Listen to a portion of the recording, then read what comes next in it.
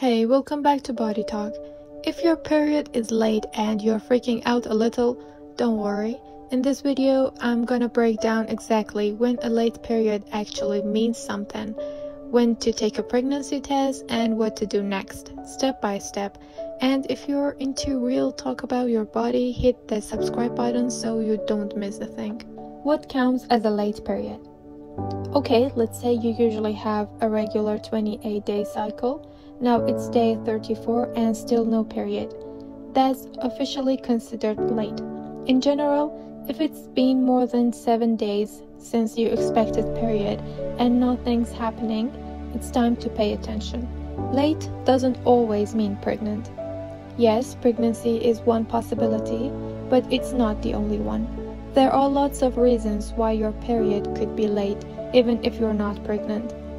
Common causes includes stress. It can affect hormone signals from your brain, sudden weight loss or extreme dieting, travel, poor sleep or changing in daily routine, thyroid issues, both overreactive and underreactive, stopping birth control pills suddenly.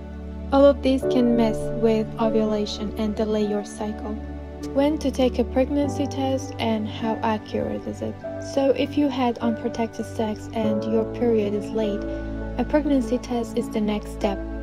These tests look for a hormone called HCG, which starts showing up after implantation.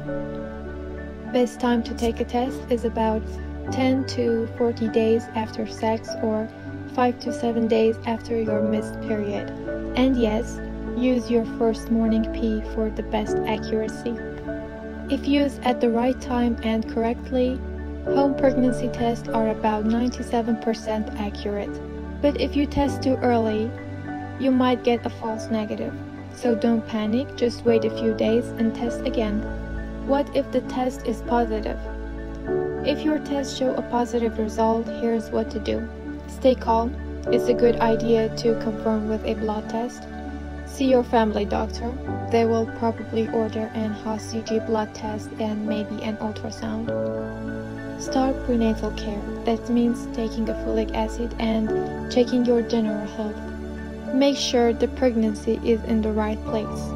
Around week 5 or 6, the ultrasound can confirm it's not an ectopic pregnancy. What if the test is negative but still no period? If your test is negative but your period still hasn't shown up, try again in 3 days. If it's still negative after that, it's time to talk to a doctor just to rule out any hormone issues or cycle irregularities. So that's the full picture. When a late period matters, how to test, and what to do next. If you found this helpful, hit the like button, subscribe for more body smart content, and let me know in the comments if you've ever gone through something like this or if you have any questions. We'll see you in the next one.